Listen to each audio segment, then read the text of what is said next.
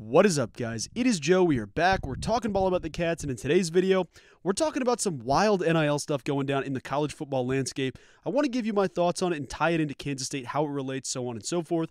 And I'm really excited to talk about this topic because it's been a crazy 24 to 48 hour period.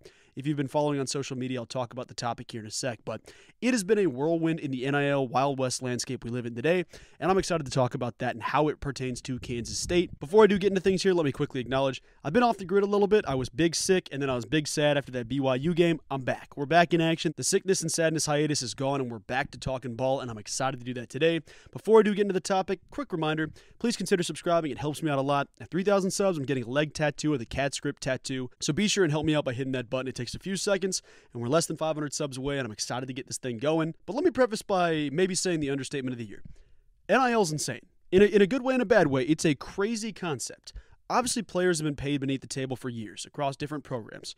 Kansas State doesn't have a ton of history with that. Obviously, there's schools out there that have been, gotten the death penalty, had some different recruiting bans, some different things like that. Kansas State hasn't had that. That being said, players do deserve to be compensated for their worth.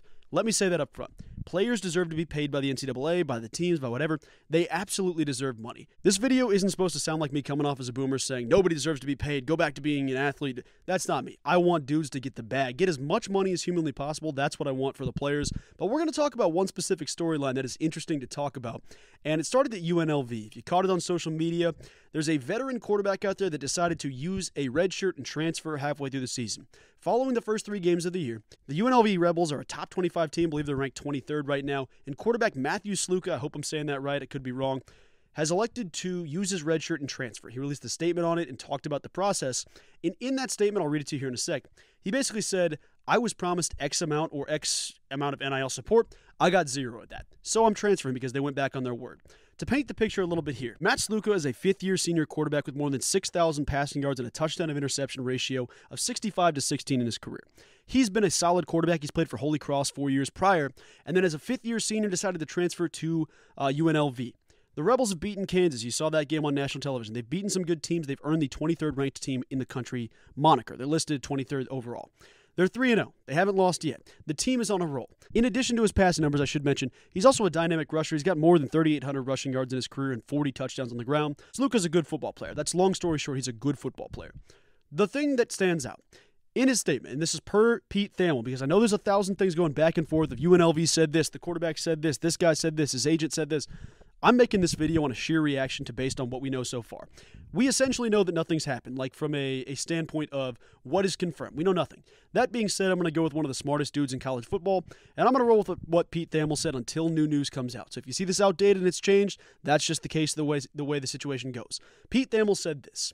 Former UNLV quarterback Matthew Sluka's NIL representation, Marcus Cromartie of Equity Sports, told ESPN that Sluka was verbally promised a minimum of $100,000 from a UNLV assistant coach for transferring there. None of that money was paid for. The only money he received per UNLV is a $3,000 relocation stipend for his move. Cromartie said there is never even an ask for more money after UNLV's hot start, only the initial amount he was promised up front. When that didn't come, he evaluated his options and decided to play elsewhere next year. The redshirt will allow him to play a full spring at a new school and develop with the trainer this fall. He enrolled in July at UNLV after graduating from Holy Cross and missed the spring. So that's what he said.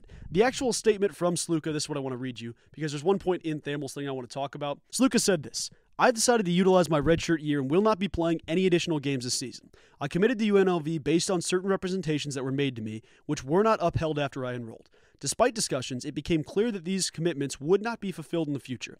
I wish my teammates the best of luck this season and hope for continued success of the program. Fine and dandy. The main thing is someone went back on their word. That's what Sluka's saying. In the report from Pete Thamel, the thing that stuck out to me is that UNLV basically came back and said, no, what happened? Here's what actually happened. We started off 3-0. He's a good enough player. He came and asked for more money. We didn't do it. He transferred. That's what happened. That's crazy to me, first of all. I'm going to stick with the side of the university screwed over the kid than I will the kid screwed over the university. That's not the way I'm going to go with this. But the point of what I'm saying is, if an assistant coach promised this, because the university released a statement and the collective released a statement, the collective said, hey, that's not us. Whatever was said, it wasn't us. We didn't sign off on anything. If a coach uttered the words, we will give you 6 figures to come here, and you say, okay, great, I'll be there, and you get $3,000 out of pocket, you're $97,000 short, and the basis of why you transferred there in the first place was for the money, you should absolutely quit. I know people are going to sit there and say, well, don't quit on your teammates, don't do this. This is my take on the stance. I'm not even going to relate it to if you were working a job and you didn't get paid, you'd quit, right? That's not what I'm going to say, because I know that that's such a on-the-nose one. What I will say is this. Don't talk to me about the team if you're going to start the team on lies. Don't give me established principles about lying, saying, oh, hey, this is what we have in store for you. And then when we say, hey, all right, where's that, man? Let's cash in on that. What's the deal? You say, nah, it's not happening. That can't be the situation. Do not establish our relationship based on the premise of a lie and then expect me to lay down for the sake of the team. There's no team. This isn't a team environment. Teams don't lie to each other. You're honest up front. You tell the truth up front. If you want me to go to your university, tell me what I need to do, and I'll tell you what I need to do for you. Don't make it a, hey, this is what we could do for you, and then go back on your word a few games in after it's too late for me to do something else. That's ridiculous. But to continue on the story, because I don't want to give you all my thoughts yet, I have more to say. Following his decision to transfer, the running back, Michael Allen from UNLV, also said, you know what, I'm redshirting and transferring as well. A redshirt junior, Michael Allen, has the second most touches in the running back room, and he didn't say that it was for NIL reasons, but he did slip a jab in there late. He said this: after 3 games, I've decided to utilize my redshirt and enter the portal in the end of the season as a redshirt junior. I'm grateful for UNLV, and I wish them nothing but success. Expectations for opportunities, unfortunately, were not met, and I am excited to continue my football career. That was his first post with a highlight tape. He then followed it up with this: my decision has no ties to NIL agreements. This is due to on-field opportunities. I did not receive a dime from any UNLV collective. First of all, wild. Pay your players, UNLV collective. That being said, I get it. I get that people transfer for different reasons. UNLV, good football team. They didn't give him what he wants. That's fine and dandy. It blows my mind that these dudes are at the situation where, okay, because we got screwed over so bad 3 games in, whether it's on the field or, in the money situation, I'm saying, you know what? This 3-0 football team, this top 25 team I'm on, I'm out. If they're going to do this, I'm out. It's totally fine if you want to look at it and say, well, that's a selfish move. Sure, I won't dispute that. I won't say, hey, they're doing something for themselves. I won't do that. That being said, it is crazy to me to read through this story. Moving down the thought list here, I've got a lot of different things mapped out. The kids aren't in the wrong, man. I'm not going to say that here. I mean, maybe you can say that, well, the better opportunity for you is to finish out the season, play a really great season, and then, sue the university or whatever the case is. Maybe that's the case. I think there's probably an element to say that, but this is truly a dude that's being the first of this massive tidal wave that's coming behind him. Because I truly guarantee this won't be the last kid you see this season, and it sure as hell won't be the last one you see all time. The idea, though, that a university, like say K-State says, you know what, hey, XYZ receiver, you'll be wide receiver 1. You're not 4 games in, you transfer out. I get it on the football field stuff, but saying, hey, man, they didn't give me my money, what is the university doing? If you as an assistant coach said this, and you're still in a position on that staff, follow through with it. Don't tell kids, don't recruit kids off lies, man. That's not how you want to build a program. And from everybody around the thing, it doesn't sound like Barry Odom, the head coach of UNLV, does care at all. I mean, this is similar to a Jaden Rashada situation when he didn't get his money from Florida, jumped back and forth, all the different stuff, sued Billy Napier, sued the team. There's so much going on with that. But the idea is, we're never going to know who's in the right here. I would assume these reports will keep throwing things back and forth. The kid says this, the team says this, the collective says this. The idea is that this isn't going to be the last time it happens. That's what I'm trying to express in this. That being said, it makes me thank the Lord above every single day for Wildcat NIL and the good, solid reputation we have there. They're not dudes that are here to skimp you. They're not dudes that are trying to lie and cheat you into coming to Kansas State. That is never how you should build a university, whether it's from an NIL collective perspective or from a coaching staff perspective. Even if the kids come into that thinking, oh yeah, I'll do this. If they don't get it, I'm out. I get the transfer portal has no consequence right now. I get that money is ridiculous right now. But the fact of the matter is this will keep happening across the nation, and it's one thing that should smack all of us in the mouth to remind us saying, hey, Wildcat NIL, thank you for being you. Curry Sexton, thank you for being you. Ryan Hennington, thank you for being you.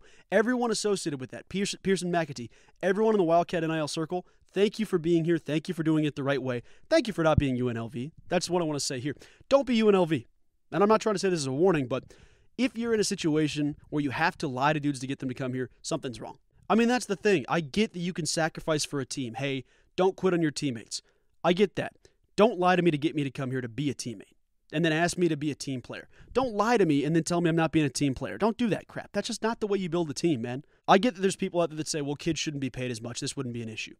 Sure, that's a blanket way to look at it. I will provide my own situation here in a second, but it's just crazy to me the narratives involved in this. And this story is going to keep developing. It's going to keep being insane, but it's one where you just got to sit back and thank Wildcat NIL. Thank you for doing the work they do. Thank you for the incredible fundraising they do. They're not trying to be skeevy. They're not trying to take the money out of your pocket. They're not trying to, gyp the kids off money. That's not the case. Jerome Tanks talked about it at length, saying, hey, there's an alley right here for where we can succeed. Kansas State has the donors, we have the support, we have the university backing. We have everything we need to succeed in this era of college football, college basketball. What UNLV showed is they don't. What teams around the country show is they don't. And they're scraping at straws. They're saying, hey, we can't get this kid in the portal because we don't have the money. We can't get this kid to even visit here because we don't have XYZ things set up. It's one thing to accept that and move on. Saying, you know what, damn it, we can't recruit this kid that's worth $400K. Let's go get the $100K kid. When you do that, instead of saying, oh yeah, we got you, dog, and then you recruit him, he gets on campus, and then you don't have the money, and he's just saying, dude, run me my money. What's going on? That is such a crappy way to build a program. And even if this comes back and says, you know what, the kid was mistaken for this reason, UNLV is getting all the wrong press for this situation. Barry Odom's program, all the wrong press for the situation. Do you want to go play for the guy at the program where the kid allegedly got gypped $97,000? On a verbal agreement, I get it wasn't in writing, but a verbal agreement. It all comes back to the NCAA. It does, absolutely. The NCAA not stepping in, having their own practices set up, that this stuff doesn't happen, that's an issue. So my solution is this, and this could be stupid, this could be wrong. I'm not in the conversation with these guys. I don't know all this stuff ins and outs, but the way the NBA does Supermax contracts, one, everything needs to be in written contract. Don't make a verbal agreement. It has to be written. You're going to pay me $100K? Sign in writing you're paying me $100K so I can pursue legal action against you if you don't go through with this. Give me the opportunity to actually see it in writing. Don't just tell me. And maybe that's on the kid not following through and saying, all right, let's get this in writing. Maybe it's a situation where that's just not the case. But the fact is, there needs to be contracts, wide-scale contracts. Whether it's, hey, 2 years here, 3 years here. If you go out 1 year, give this money back to the collective, XYZ amount of money. Do this stuff. That's the way you want to see it. But the thing that needs to happen, and this is kind of the blanket term, give us a Supermax contract cap. The same way that Anthony Davis is worth $276 million to the Lakers, whatever the case is. I don't actually know the money like that. Make that number across the board the max money. Make a $500,000 cap, a $1 million cap for every single athlete in the country. If you are the best of the best, if you're the number one player in the country, the max amount of money you can get is $1 million. Doesn't matter if it's at K-State, doesn't matter if it's at Wake Forest, doesn't matter if it's, Division II Iowa Dordt College. Doesn't matter what the case is. $1 million is the max anyone can pay a player. That's the way this thing's going to change in years past, or in years going forward, Make it a $1 million cap. Whether you want to choose to do outside endorsements, whatever the case is, there's going to be give and take with that. But the general blanket term of fixing this is saying, all right, let's actually do something as the NCAA. Let's step in and say, hey, guys, this was a messed up situation. UNLV, you're responsible, pay him $97K. Or say, all right, UNLV, you're responsible for damages if the kid can't find a next college. Whatever the case is, give there some type of, all right, settle that thing, get that thing figured out. All right, you pay me $50K, we're good, forget about it. Make it a situation where that's wrapped up and then say, all right, so this doesn't happen again. Nobody's allowed to redshirt mid-year. If you get screwed over by the program, have it in writing, legal precedents going forward with that. But the fact of the matter is this cannot keep happening, and it's crazy to me to watch this story. And I sit here on my high horse. I get that I'm not an NIL guy. I get that I'm not a player. I'm not an athlete. I'm not a coach.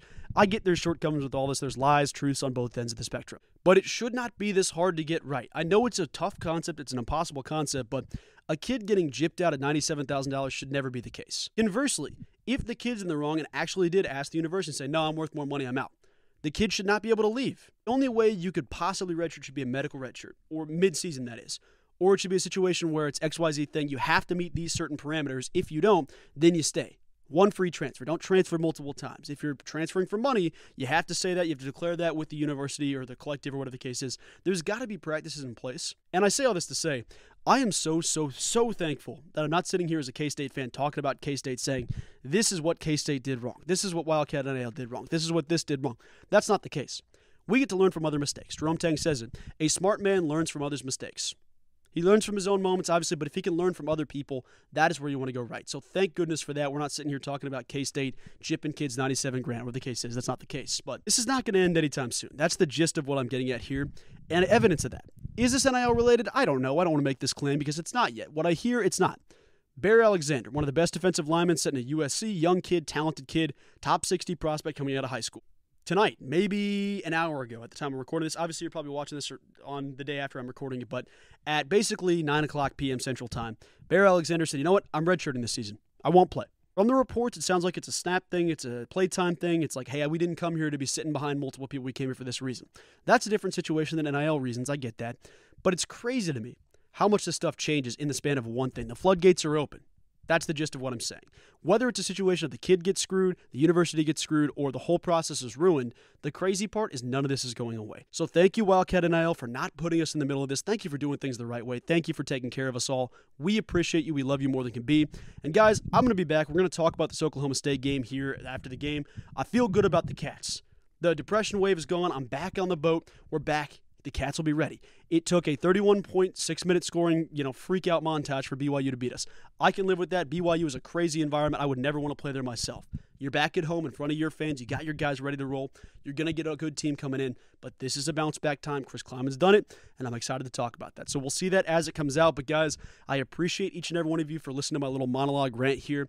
Have a wonderful rest of your day. Let me know your thoughts on the situation, if I'm completely wrong or right, whatever you feel. Let me know what you think about the process as we continue to go forward. But, guys, it's going to do it for today's video. Take care and go Cats.